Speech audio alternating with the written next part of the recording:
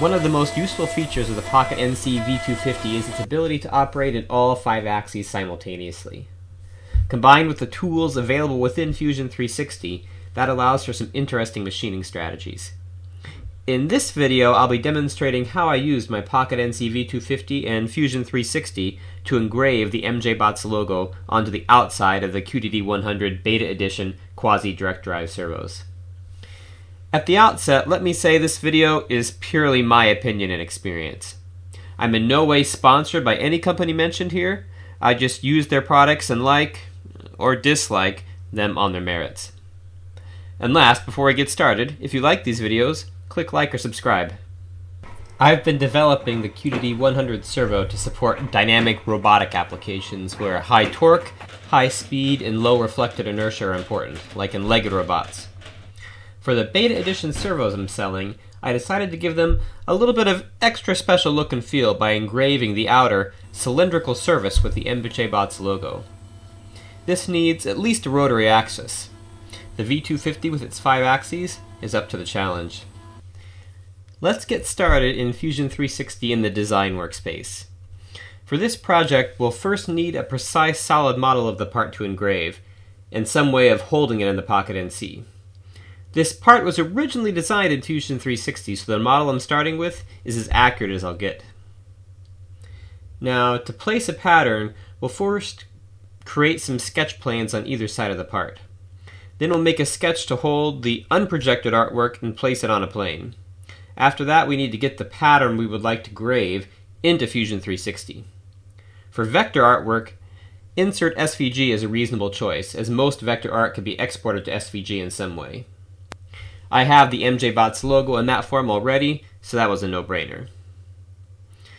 At this point, since this feature is purely aesthetic, I just eyeball the size and position by nudging things around.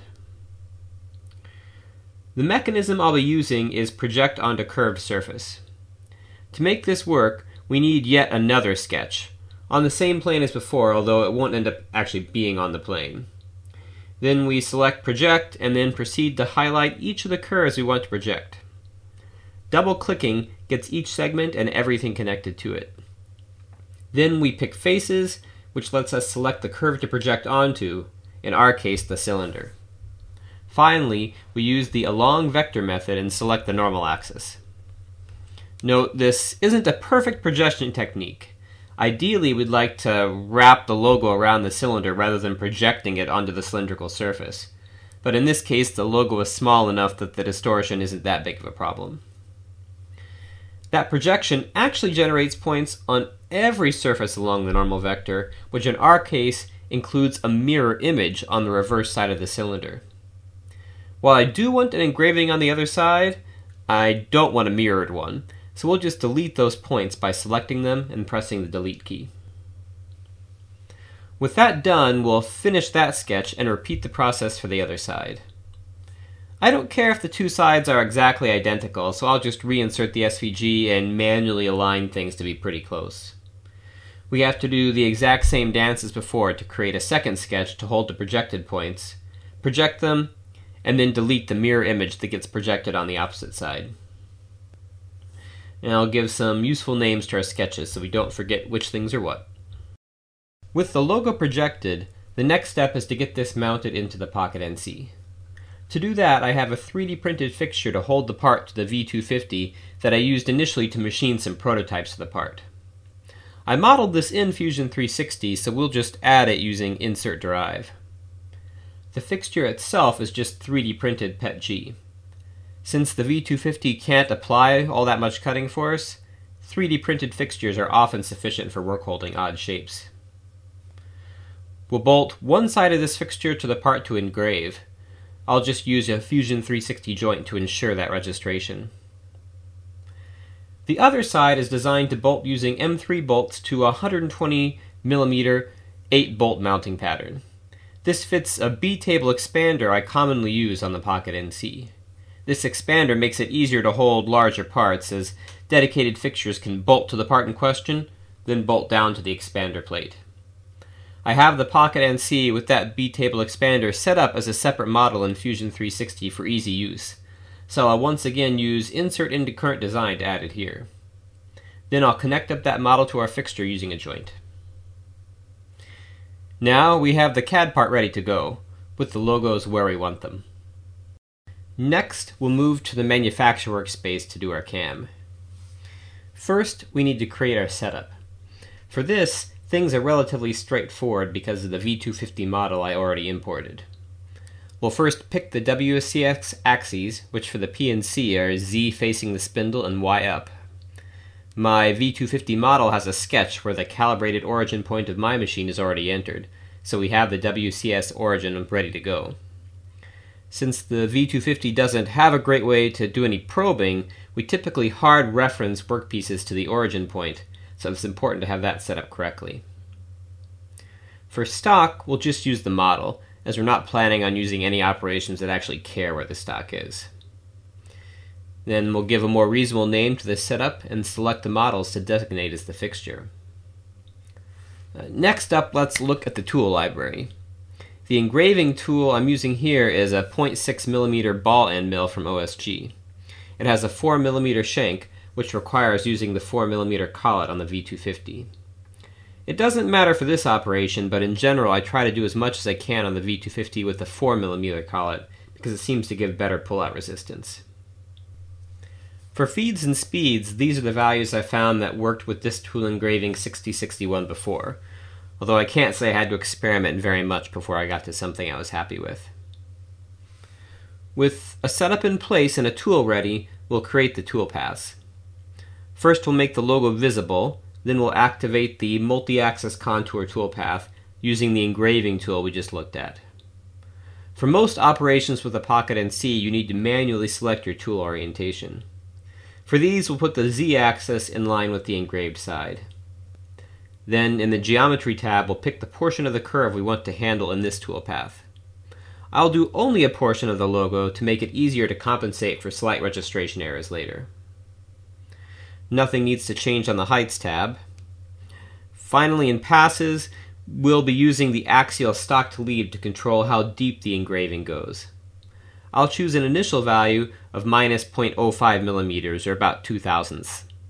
We'll adjust that as necessary after doing a test cut. With that toolpath ready, we'll duplicate it for the remainder of the logo on the first side, then twice again for the logo on the other side. Before running this, we'll verify it in the Fusion 360 simulator to look for any obvious problems. It isn't perfect for 5-axis work, but it is a good start. I'll enable toolpaths so we can see where things ended up. And there sure enough is a problem, in that my second half of the logo appears to be recutting the first half again. The second half seems fine. Let's go back and fix that first half by selecting the correct curves. Now let's go and simulate again to verify that resolved things. Yep, that looks good now. With our toolpaths ready, it is time to get them onto the Pocket NC. I'll select Post Process from the right-click menu. For now, I'll do the entire program in one go. In this dialog, I'll make sure Pocket NC is selected. I'll pick an output directory and the v2-50 machine type. Now that we have posted files, we can use the Pocket NC simulator at sim.pocketnc.com to do a final check.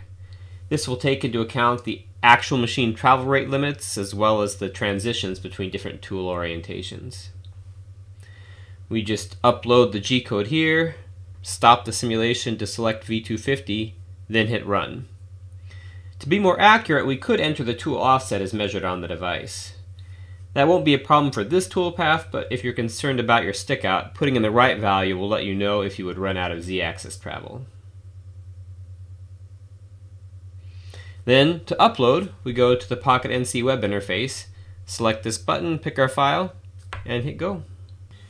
At the Pocket NC, we'll install the B-table expander. Then we'll bolt our stock onto the fixture. And then mount the fixture onto the B-table expander. At this point, we're ready to cut, so let's give it a go. Sure enough, the very left side of the first logo gets into the material a tiny bit. The right side, not so much. The second logo only makes contact a tiny bit, on that final T and S. We'll go back to F360 and fix that up. Since the first section was the deepest, we'll only take a little bit more material away, dropping from minus 0.05 millimeters to minus 0.1 millimeters.